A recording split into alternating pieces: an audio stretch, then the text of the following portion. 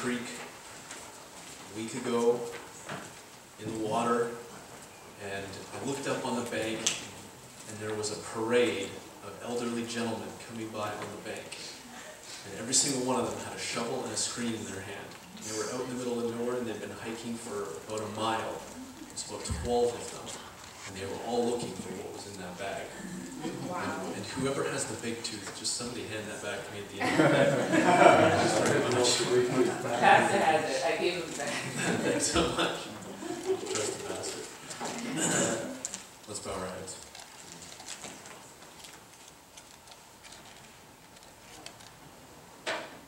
Father in heaven, Lord, we call you to be with us this day, Lord. We ask that your Spirit and your angels would be in this place. Amen.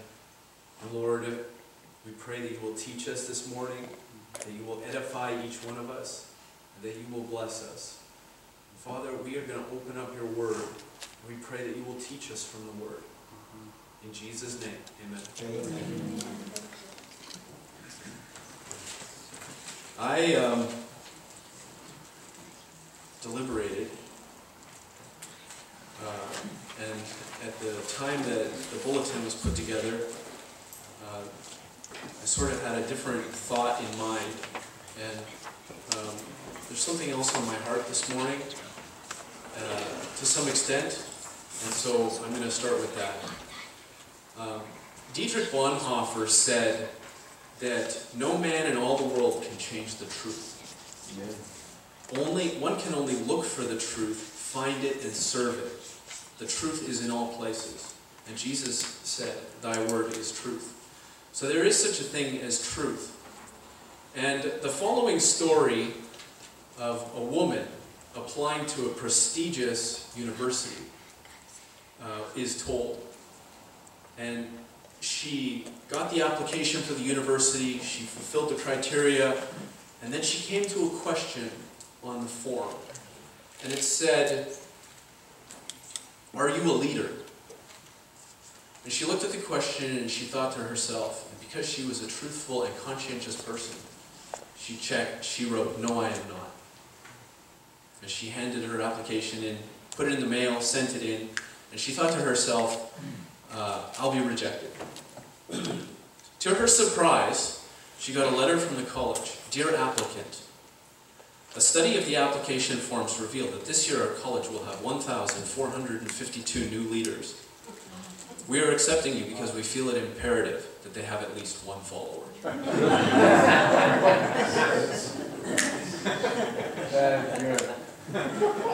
For her honesty, she was admitted.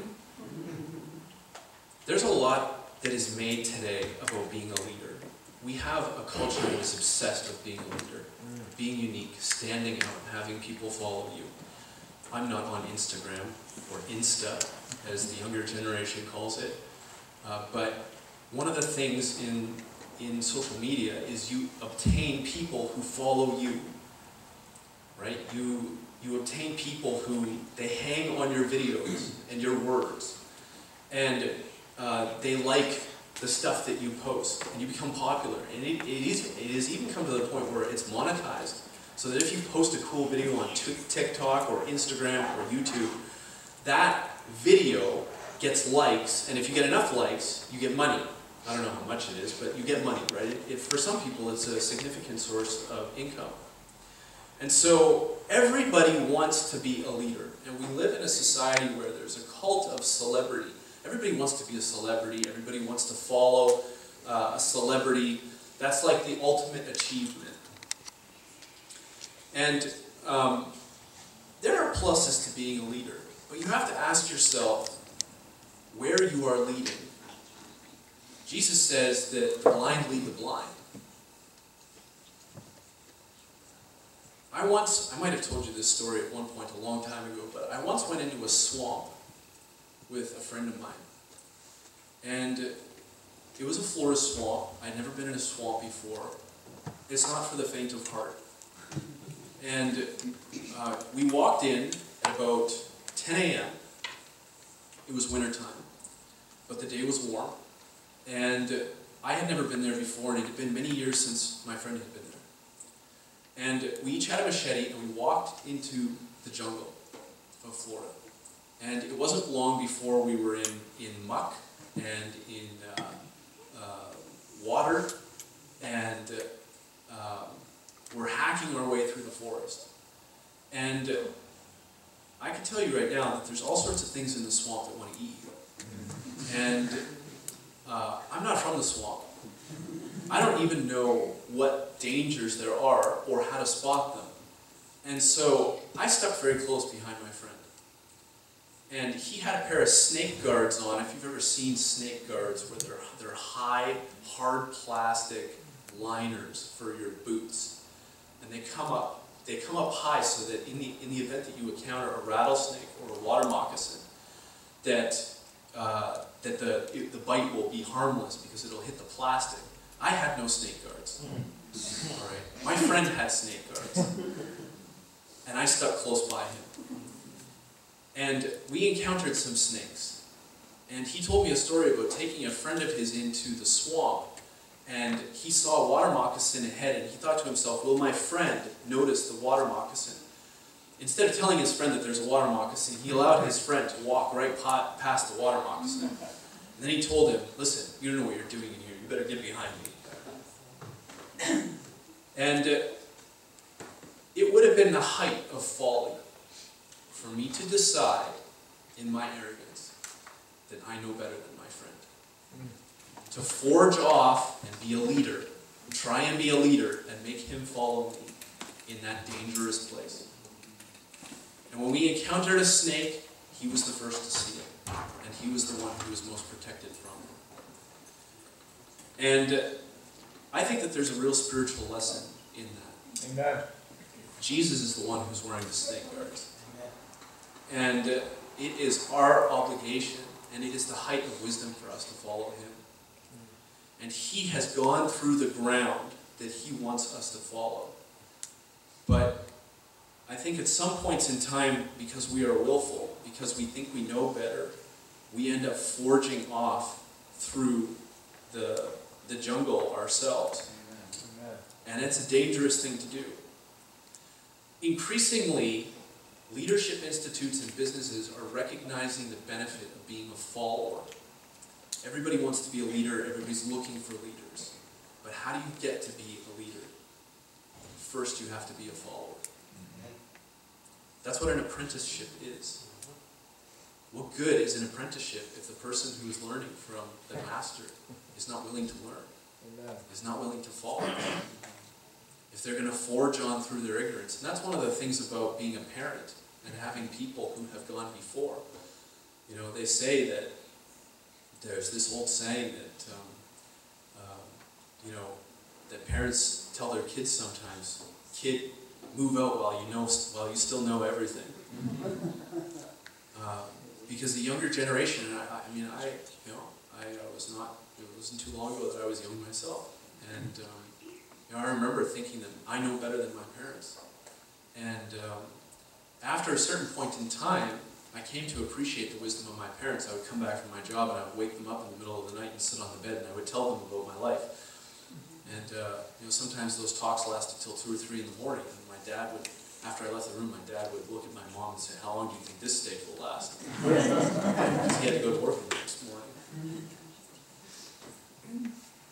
So the question is, do you trust him to follow him? Are you following him? Are we following him? There's a lot of people who say that they're following him. There's a lot of churches. There's a lot of Christians. But not everybody who says, "Lord, Lord," is following him. Really, they're all following themselves. And the day is going to come when Jesus is going to say, "I never knew you. You never followed me." Even though that was your profession. So what does it look like to follow Jesus? What does it look like to trust him? What does that look like? Dietrich Bonhoeffer, you've heard that name. How many of you know that name? Dietrich Bonhoeffer. Dietrich Bonhoeffer was born in 1906. He was executed in 1945 by the Nazis as the regime was collapsing. He was a Lutheran minister, the founding of what was called the Confessing Church. The reason they were confessing is because they were stating biblical Christianity. They were saying, this is our confession. Because the Nazi regime had come in, and a lot of Christian denominations had gone over to the Nazis. And they even created new insignias, where they had the cross and the swastika in the middle of the cross. And Dietrich Bonhoeffer, when Adolf Hitler was appointed chancellor in 1933, was the first person in the country to get on the radio and warn about joining the cult of the Führer. And as he was talking about to the German people, warning them about the danger of slipping into this cult, where you made one leader the supreme leader and could be led astray, he was cut off in mid-sentence, and the broadcast ended. And Bonhoeffer was the first to raise a voice against the persecution of the Jews, at great personal cost to himself. Because despite the fact that everybody knew, or most people knew internally and from scriptures, that what was going on in Germany was wrong, Amen. nobody said anything. Nobody said anything.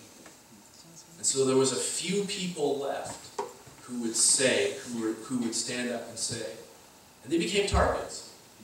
Bonhoeffer spent the last year and a half or 2 years of his life in concentration camps. And he was associated with a plot to assassinate Hitler. I don't know if he actually was thinking about that or if he wasn't, because he was a pacifist. But at any rate, there was a very quick trial, and he was condemned to hang. And they marched him and some of the other condemned people out into the square naked, and they hung them. And, but Bonhoeffer wrote a book called The Cost of Discipleship. And I'm going to read you a couple of quotes.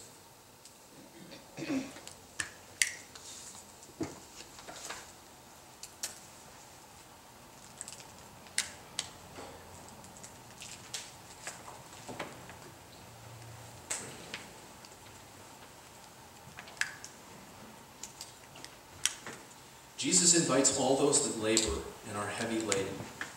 And nothing could be so contrary to our best intentions and so fatal to our proclamation as to drive men away from him by forcing upon them man-made dogmas.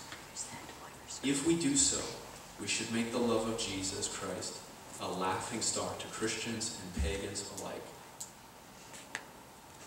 So Bonhoeffer is saying that instead of going to the scriptures and asking people to follow the scriptures and showing them the way to Christ, what sometimes happens in Christianity is that the church begins to promote and espouse strongly held opinions that are held by maybe the majority, and that then those become imposed on the populace.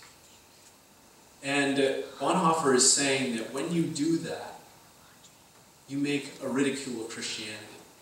Because you are erecting, you are elevating a man-made standard. Amen.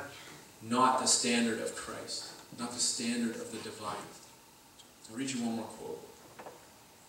Is it the church's concern to erect a spiritual tyranny over men by dictating to them what must be believed and performed in order to be saved, and by presuming to enforce that belief and behavior with the sanctions of temporal and eternal punishment?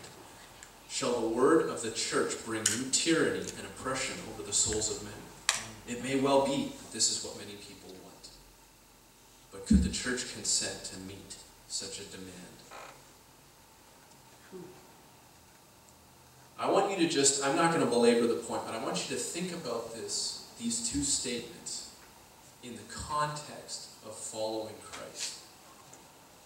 Because the question of whether or not we are actually following Christ is one which is just as much the possibility of self-deception as any other question. And I want you to think about it in the context of church support for lockdowns and for forcing people to have an experimental injection that they don't want personally. When the churches come together and they begin to promote and force an agenda that there is no scriptural authority for. That brings Christianity into disrepute. Amen. The question is are we following? Only 20% of the churches in Germany supported the positions of the confessing church. 20%. In fact, some of the churches use Romans chapter 13 to say that people ought to go along with the Third Reich because God ordained the civil authorities. How about that? Have you heard that argument before in today's context? Oh, yeah. Now,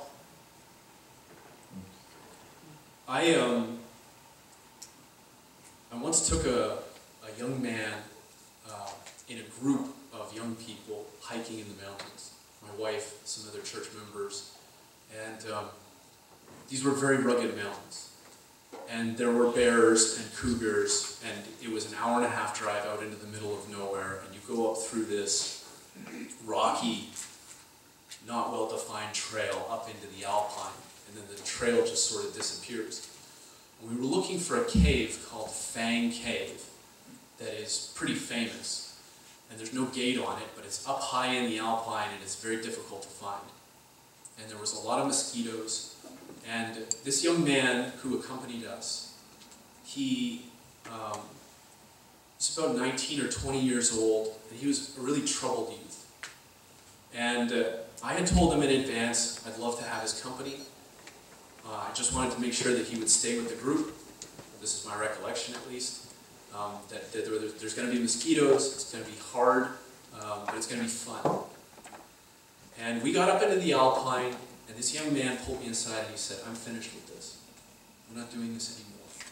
I'm not following, I'm not hiking, I'm done with it. I want to go back to the car. And I said, well, there's 11 other people here, and I'm leading this group, and I can't take you back to the car. I said, you have to keep coming with us. And he said, well, I'm not. And I said, well, you're putting me in a very difficult position, because this group is here, they don't know where they're going, and they're relying on me to continue. And so you're asking me to stop leading this trip. And he said, I want to go back to the car. And I said, well, I can tell you right now, it's very selfish of you, and it's also dangerous of you, because if you go by yourself, there's bears, there's cougars, and what the safest thing for you to do would be to keep coming with us. It's going to be fun, we're going to find the cave, it's going to be interesting. But he wouldn't have it. And I had to choose, but whether or not I was going to go back to the car. Most of you were probably expecting me to say I went back to the car. Well, I didn't. I thought that this guy would say, you know what, after about 10 minutes, I recognize that I'm hopelessly lost here, and that I need to catch up with the group. So, up into the alpine we went, and I looked back, and,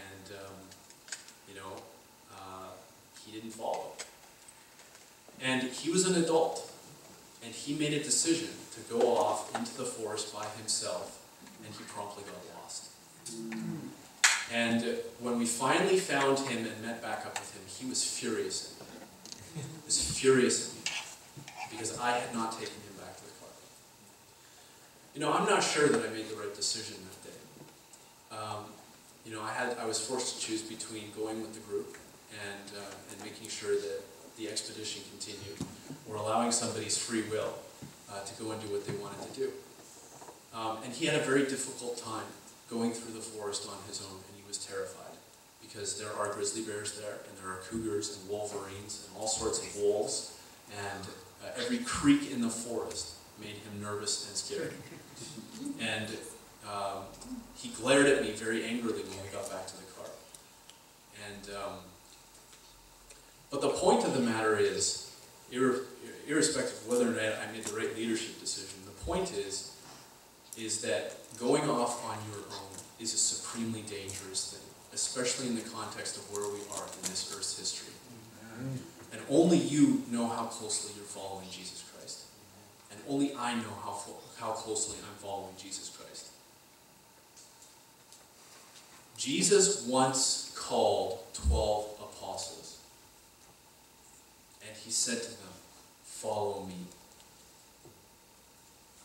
They were rough, they were backwards, they had been tax collectors and fishermen. But over the course of 3.5 years, they became different people, because you cannot be in contact with the great master of the universe and not be changed. Amen. And so, when they began to testify after the crucifixion and Jesus had ascended into the heavens, and they testified with boldness, Acts chapter 4 says, everybody took note that they had been with Jesus. You can't fake it. You can't fake it. Either you're with him or you're not.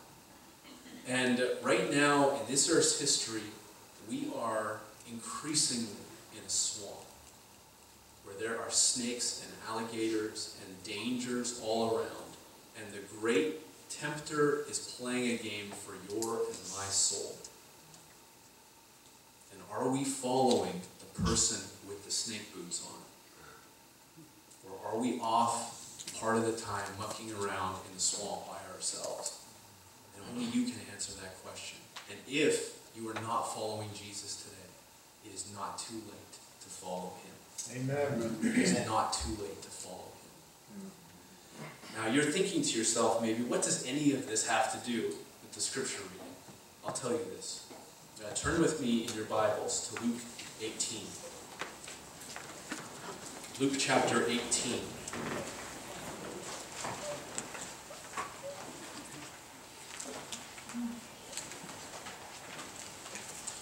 Verse 38 is our scripture reading. We're going to pick it up at verse 35. Jesus is walking and he is going to Jerusalem. And on his way to Jerusalem, he is passing by Jericho. He is going to Jerusalem for what purpose? He's going to die. He's going to be crucified. He's going to be crucified for our sakes. But he comes by Jericho, and there was, verse 35 says, a certain blind man sitting by the wayside begging. And hearing the multitude pass by, he asked what it meant. And they told him that Jesus of Nazareth passes by. I just want you to think about this blind man for a moment. None of us here in this room, I don't think, are blind. We have the inestimable advantage of sight. But this man was blind, and he had been blind for many, many years, and he had sat begging by the wayside. And his senses were heightened, and he heard something out of the ordinary. He heard a great multitude. And so he began to ask the passersby, what does this mean? What's going on? And they said to him, Jesus of Nazareth is passing by. And what you're hearing is the people who are following him. And this blind man began to cry out, Jesus, thou son of David, have mercy on me. And those who went before rebuked him that he should hold his peace. Be quiet. Be quiet. But he cried more, much more, thou son of David, have mercy on me. This man confessed his faith that Jesus was the Messiah, because the Messiah was known by the name Son of David. Amen. And in his blindness, he recognized an opportunity. The one opportunity that he had. And so he began to cry aloud, and it did not matter to him how much people told him to be quiet. He refused to be quiet. Amen. Until the object of his heart was granted. And the amazing thing is that the God of the universe, who was walking to his crucifixion, stopped what he was doing in response to this blind beggar. And verse 40 says, Jesus stood still and commanded him to be brought unto him, and when he was come near, he asked him, What will that I should do unto you? And he said, Lord, that I may receive my sight. And Jesus said unto him, receive your sight. Your faith has saved you. And immediately he received his sight and followed him, glorifying God. And all the people, when they saw it, gave praise unto God. There's a couple things I just want to draw your attention to in closing with respect to this story. The first is this. Jesus Christ is passing by right now. And the day of salvation is right now. And if you're not following Jesus completely, today is the day where you can decide to change that. If there is some sin, if there is some distraction in your life where you know in your heart the Holy Spirit has said to you, this is separating you from me. Today is the day that you can say, I'm going to follow Jesus with all my heart. And this blind man refused to give up on this opportunity. He could have allowed people to say to him, be quiet and stop talking. He could have been embarrassed. But he never would have achieved what happened next if he had stopped. And so we are to call to Jesus ourselves. Jesus put himself in this circumstance. He wants to meet the blind man. He has brought himself in close proximity with this man. And he has brought himself in close proximity with us today. The last thing that I want to say today is this. If you look at verse 36, you'll see that what alerted the blind man, this blind beggar sitting by the wayside, what alerted him to the fact that his Savior and his Redeemer was passing by was the sound of the multitude. And if you go in Revelation chapter 14, you will see a description of the last group that goes out to get the last harvest on this earth. Revelation 13 is about the two beasts and all the world following after the beast. And then you see God's response to this global deception. And you see a lamb standing on the Mount Zion, and with him 144,000 having his Father's name written in their foreheads. And I heard a voice from heaven as the voice of many waters, and as the voice of a great thunder. And I heard the voice of harpers harping with their harps. And they sang as it were a new song before the throne and before the four beasts and the elders, and no man could learn that song but the 144,000 which were redeemed from the earth. These are they which are not defiled with women, meaning the other churches. The woman is a symbol of the church. These are those who are not defiled with the doctrines of false churches, for they are virgins. These are those